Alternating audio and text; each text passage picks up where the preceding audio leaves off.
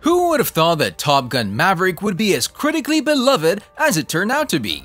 Since it was released, the movie is breaking records, and obviously, it can't stop. The massive box office debut and the incredible ratings contributed to early talks about a possible third Top Gun movie. So here are all the details known by now. After years of delays, primarily due to the COVID-19 pandemic, the long-awaited sequel to Tony Scott's 1986 classic Top Gun finally debuted in theaters on May the 27th. The development of the movie started in 2010 by Paramount Pictures when Tom Cruise, along with producer Jerry Bruckheimer and director Tony Scott, were all called to return.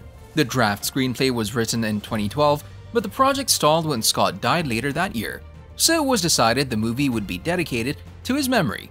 It took 5 years for the production to proceed. In 2017, Kosinski was hired to direct the movie and the release date was set for July 12, 2019, but as we said, Top Gun Maverick was delayed several times. And finally, the film received its premiere this year. Almost no one expected that a sequel to a 1986 film would break so many records. In the past 4 months, the film has only received rave reviews, and most of the fans deem it superior to its predecessor. Top Gun Maverick, believe it or not, grossed over $1.4 billion worldwide, and all of that in just 4 months. It's already the highest-grossing movie of 2022 and also the highest-grossing film in Tom Cruise's career.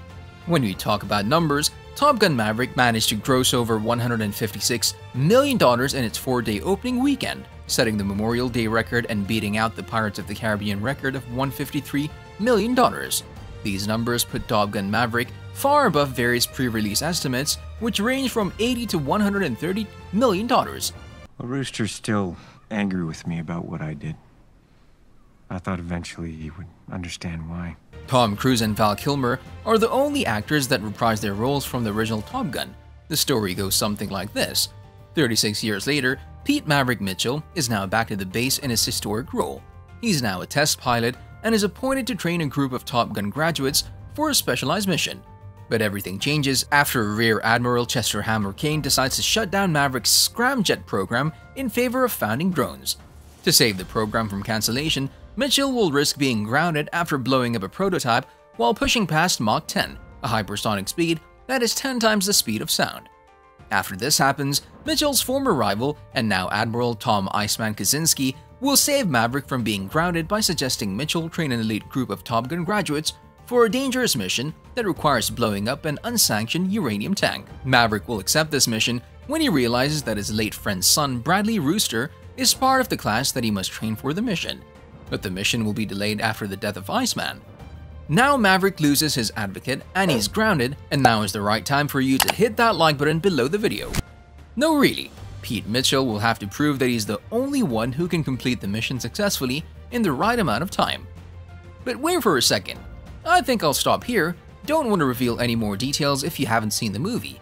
And if you missed it, believe me, it's more than worth it to watch it because the rumors are already spreading about a possible new movie coming soon.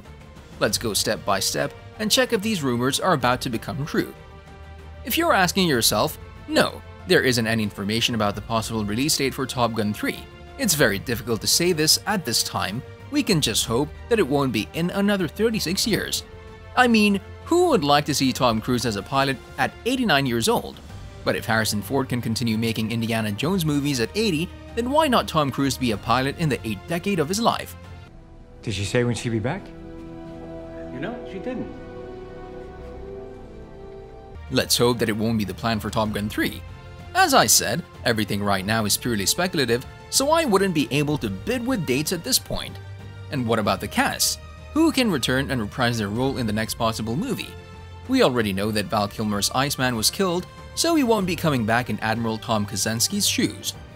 However, there's always a possibility that we can see some flashbacks from him. Of course, it's hard to imagine Top Gun without Tom Cruise, but as things stand right now, Maverick could be his last movie in this franchise. It's more possible that the next movie could focus on Miles Teller's Rooster. It seems that Top Gun Maverick gave Cruise's character a well-earned happy ending, and it's time for some younger guys to continue his mission. But whether that'll be the case remains to be seen. On the other hand, nothing stops Jennifer Connelly to reprise her role, especially if the third Top Gun movie will be focused on Maverick's transition to civilian life. We can also see more from John Hamm, Glenn Powell, Lewis Pullman, Ed Harris, and Monica Barbaro. Now, let's see any potential plot details for the third movie. Due to Top Gun Maverick's success, it's highly unlikely that the franchise ends with just one sequel. Even though the movie had a perfect ending, there's no way that the third movie will move forward without the Tom Cruise character.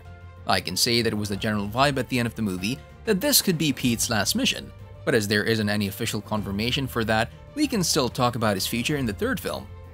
You, on the other hand, should smash that subscribe button and hit that ring bell below the video. You wouldn't mind, would you? Now let's jump to the possible plot for Top Gun 3.